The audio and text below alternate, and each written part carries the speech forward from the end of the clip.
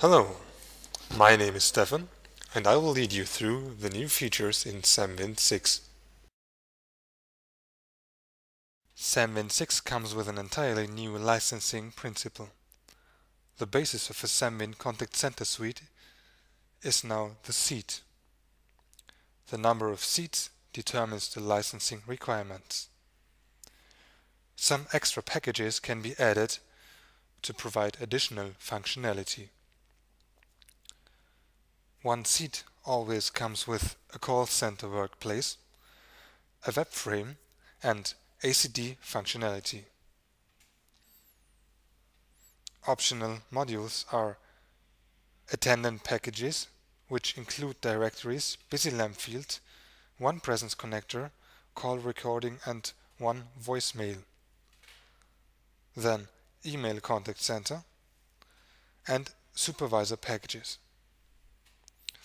Additional packages for server features are required for a hot standby server, additional SIP trunks, IVR channels, presence connectors, calendar connectors, mobile connectors, and mailboxes.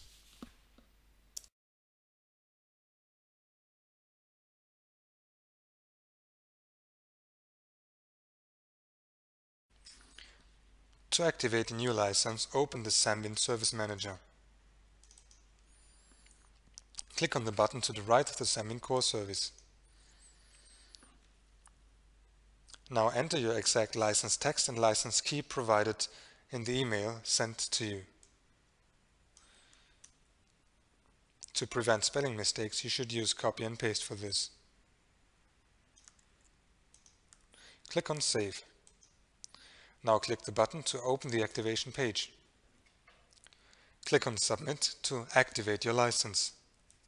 Now copy the generated activation key into the Service Manager and click on Save to apply the settings. If your license includes calendar or presence services, those have to be activated in the same way.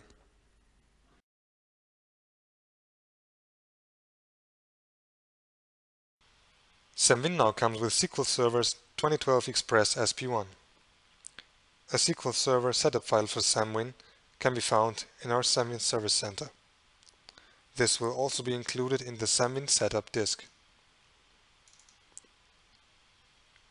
The setup is fully automated, and all necessary samwin settings and requirements will be pre-selected.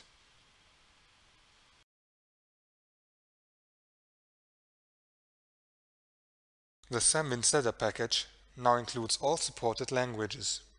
When opening the samwin agent or the samwin system manager for the first time, the desired language can be selected. To show this language selection window, on each startup, open the properties of your samwin agent shortcut and add the parameter show lang.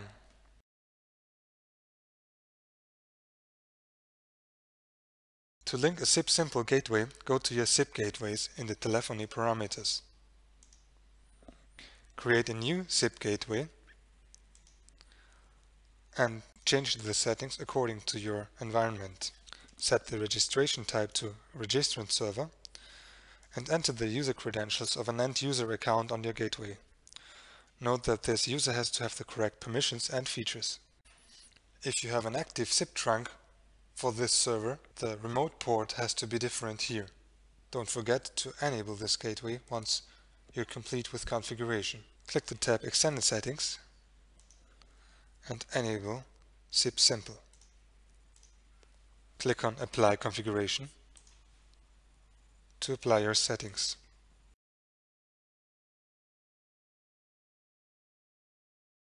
To create a new import profile, open the samwin System Manager. Expand the node General and click on Import Export.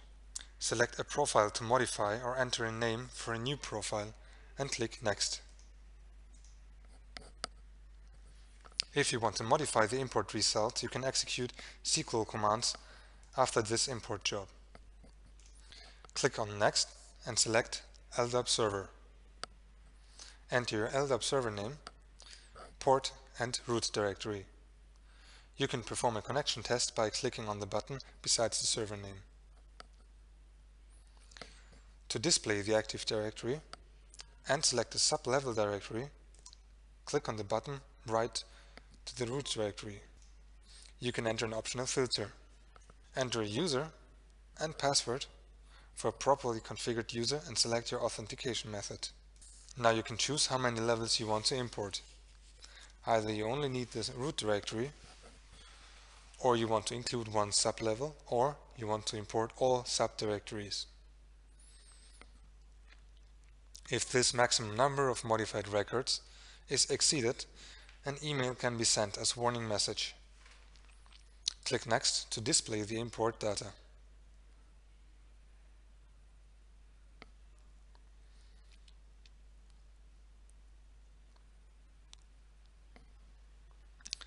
And press Next again to configure your import. Select all the columns you want to synchronize and where you want to put them in the samwin database. Normally this will be the subscriber table. Select one identity per table you use. When you're finished, click Next to check your configuration. Click Start to complete this process and start the import.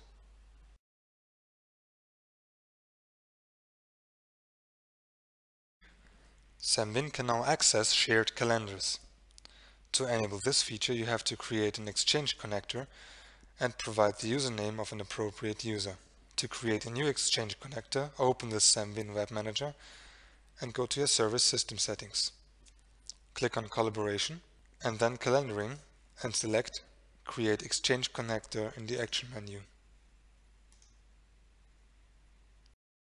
For any further questions, consult the samwin reference or ask the samwin support team. Thanks for watching.